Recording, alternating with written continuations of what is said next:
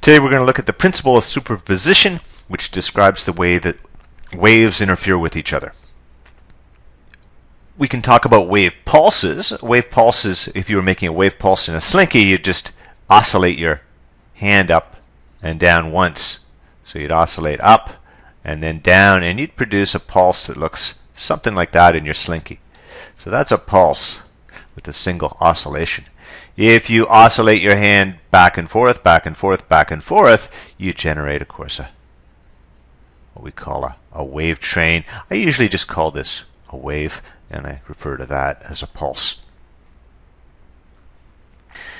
Now, what happens when two pulses collide? So if I've got a pulse coming this way, and it collides with another pulse, let's make it a little bigger, like that, what's going to happen? Are they going to bounce off each other, in which case the red one would end up going back, and the white one would also reflect back? Or do they pass through each other, in which case the smaller white one would end up on the right, and the larger red one would end up on the left? And then, well, what's it going to look like when the two waves are on top of each other? If I've got the red one right here and the white one right about here, well, what's the slinky going to look like during that brief instant in time when the two pulses are on top of each other? Well, let's take a look. Here's two waves, two pulses. Okay, so they definitely pass through each other. The smaller one moved to the right the whole time. So that's number one observation. They pass through. Second observation, they seem to add up when they're right on top of each other. You're getting a bigger pulse. And in fact, when they add up like that, that's called constructive interference. And here's some strobe photographs of constructive interference. So we've got two pulses that are upwards. They're in the same direction. And when they get on top of each other right here, you get a much bigger amplitude. And so that's constructive interference when the two pulses are in the same direction. But in the second case, we've got one pulse that's up and one pulse that's down. And they get closer to each other. And then right here, you'll notice that the waves cancel out. And that's called destructive interference. So when the pulses are in opposite directions, they can destroy each other for an instant. But that energy is still stored in the spring. There will be all kinds of tensions in the spring, even though it looks flat. And then that energy comes back again. And the energy never left. It was just tied up in a different way. But then we can see it as pulses again after the interference. Now, as it so happens, both longitudinal and transverse waves can undergo constructive and destructive interference, and it gives us kind of some funny results. Okay, so in this first case, we've got two transverse wave trains.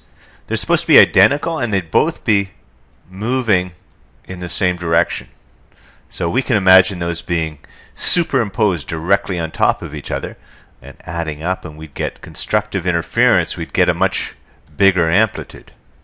And that shouldn't be too surprising. It just means you've got two waves adding up.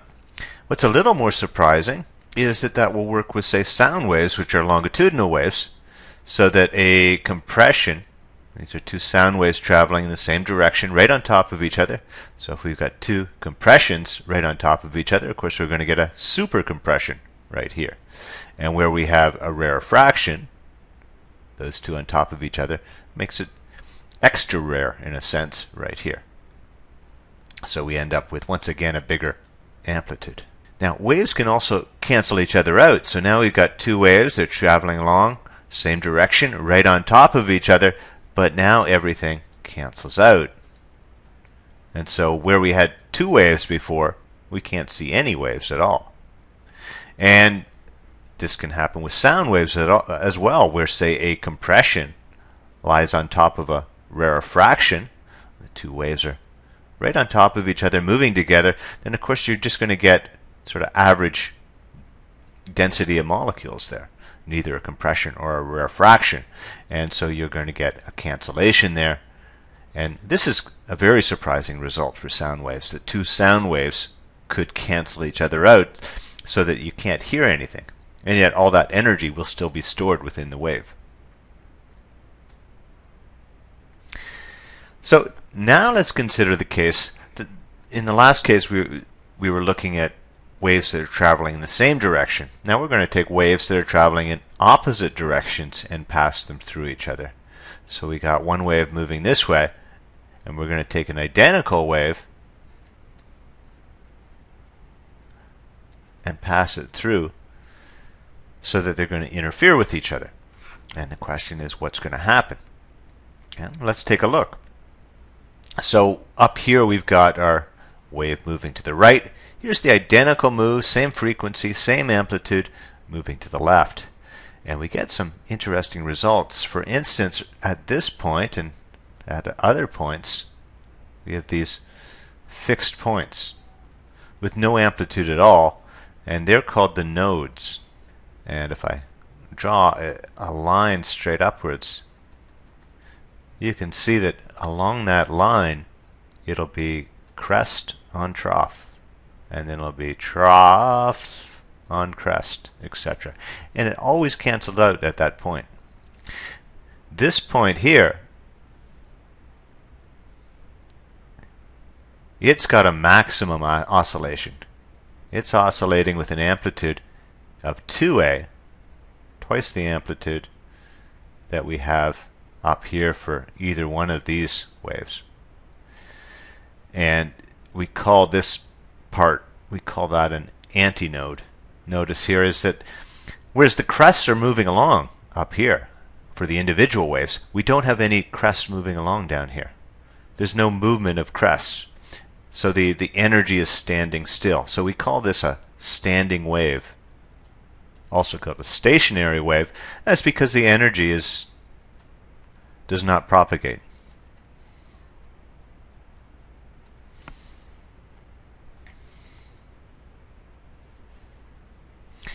Well, how are we going to draw that pattern? We don't have moving ink, so how are we going to draw it on our paper? Well, this is the way we draw it. We just start out with a wave, and then we usually do a dotted wave that's opposite to that wave. And then these dots here, they're called the nodes. And these are called the antinodes. But keep in mind a few features. Say this antinode would be coming down right now, and the adjacent antinode would be going up right now. So the two antinodes are exactly out of phase.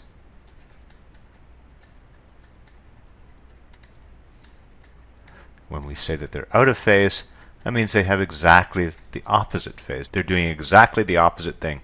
When one's going down, the other's going up.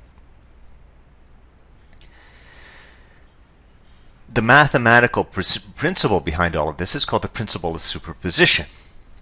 And it's very simple. It simply says the displacement at any position will equal the sum of the displacements at that position. So let's pick out a position.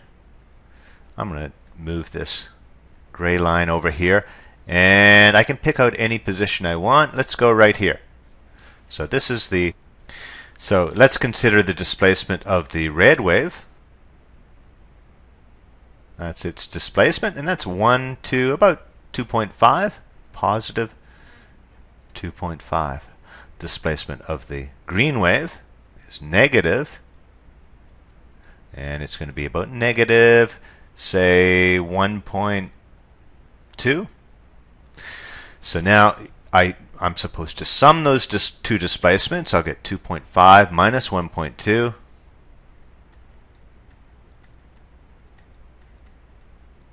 And I'll get 1.3 as my displacement. So my resultant wave would be right here with a displacement of positive 1.3.